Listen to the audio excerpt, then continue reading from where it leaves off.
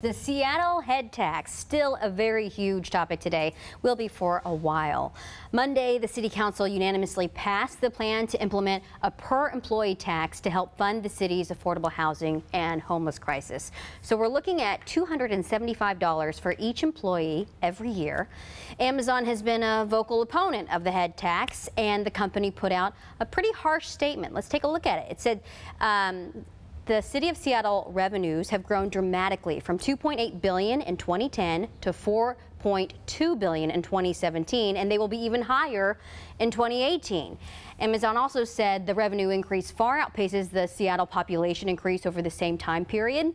So we wanted to know, is that true? Well, we did some research, and here's what we found. We found the City of Seattle's total budget for this year is $5.6 billion. $3 billion of that total is for utilities like Seattle City Light, SDOT, and also Seattle Public Utilities. Another $680 million goes to public safety like police and fire. So yes, Seattle's revenue is up $2 billion since 2010, but it's mostly linked to utilities and transportation. Meanwhile, Amazon's response only told you part of the story, so it's always a good reminder to always look for the context.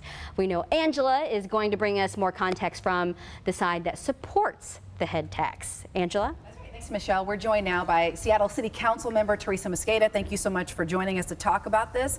Before we get started, if you want to text a question during this interview, you can. Just text us at 206-448-4545. Now, Councilmember, you were one of the original sponsors of the head tax proposal. What was your response to the statements that came out right after the vote from Amazon, from Starbucks? What was your take on that? Well, first of all, Amazon and Starbucks are part of our thriving economy here in Seattle. These companies, along with so many others, have benefited from our local workforce, our investments in transit, the opportunity to live in such a beautiful place like Seattle. But the prosperity that some of these companies have seen isn't being shared. We have people who are quite literally dying on the doorsteps of prosperity. I know it's bad for business when people are sleeping on the doorsteps of our small businesses. I know it's bad for the health of our community when we see folks outside. So I know that they're frustrated.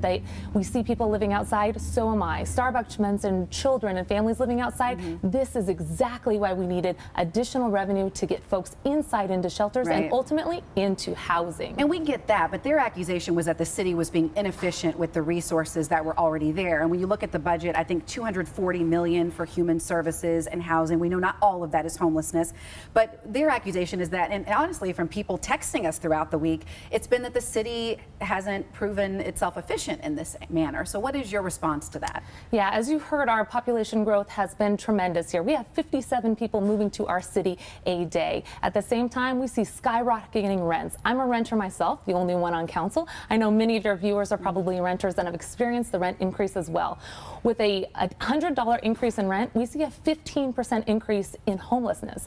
So there is a correlation. When we have increases in rent and we don't have enough housing for the lowest income folks or shelters for folks to move into, that's when we see people living in our streets. I know Seattle's very compassionate. A lot of the revenue sources that you mentioned relating to transportation and vet services and health services have come through levies. So yes, there's been an increase in some funds, but not directly for building the type of low-income housing and shelter that we need to meet this population growth. Okay, let's just take a breath for a minute, because as you know, in this area, we have a lot of people who study this issue and work on this issue of homelessness. So today, our Natalie Brand, she reached out to Sarah Rankin. She's a Seattle University professor, and she's also the director of the Homelessness Rights Advocacy Project. So we asked her, considering all the resources that we have spent on this issue, has the city made progress? So here's what she had to say. No, I don't think that the city has made substantial progress. I think the fundamental problem that the city has is the lack of a coherent strategy.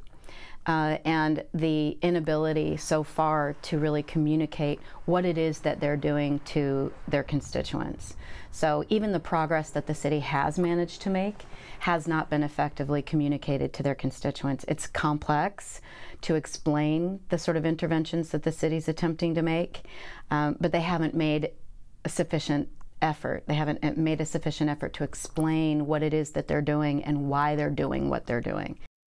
Okay, now for the sake of Teresa, because you're not able to hear, because of technology we have in place, you weren't able to hear what she said. But she basically said that we haven't made a lot of progress on the issue. And she said she is not seeing a strategic plan in place to address the problem. And she also talked about the lack of communication to constituents on the issue. And I guess I'm curious about that because, you know, being one of the original sponsors, and it seems like the information, some people just didn't feel like the information was there in terms of communication. Would you agree that the communication could have been better? And is there a strategic plan in place? Yes to both. Yes to both. So on the first issue of making sure that we do a better job at the city of communicating to the public what we've done, we can do a better job. I know our folks, our hardworking folks at the Human Services Department are doing the best they can with the few tools that they have. Last year alone, we moved individuals off of the street into housing. 5,000 units were filled with folks who were previously living outside who are now inside. But that is not enough to serve the underlying problem that we see in our street. So we are doing a good job. We could do a better job of communicating. Number two, I want to make sure that folks know that with this plan, we will have a finite implementation plan that addresses the most urgent need, and that's housing. If we want to get folks off the street, we need to actually build the shelter and housing. Did you know that our shelters are at capacity? So if we want to get folks off the street, first they have to get into shelter. And if our shelters are at capacity, the reason is because we don't have enough housing. So our plan focuses 66% of the funding into housing. And I want to also address one other thing. Okay. Folks have said this is a regional issue, and I absolutely agree. The crisis of homelessness is far bigger than our borders, but it is far too important to ignore right here in Seattle when 73% of folks who are homeless in King County live in Seattle. So this is leadership. We're trying to act with urgency. Other cities like Portland also have payroll tax and head tax. So we're not making anything up here. We want to look at best practices and get folks inside. And to do that, they need housing. Right. Okay. We'll get to more of what you talked about in a moment. I just want to bring in some of our viewers because we have been getting some text messages. So let's pull those up. So someone says, since this tax is going to help the homeless, what will the city do about the people that refuse to take advantage of the resources? Great point, because sometimes it's not just about affordable housing. It's addressing sometimes mental illness, the drug problem. So to that question, what is your answer?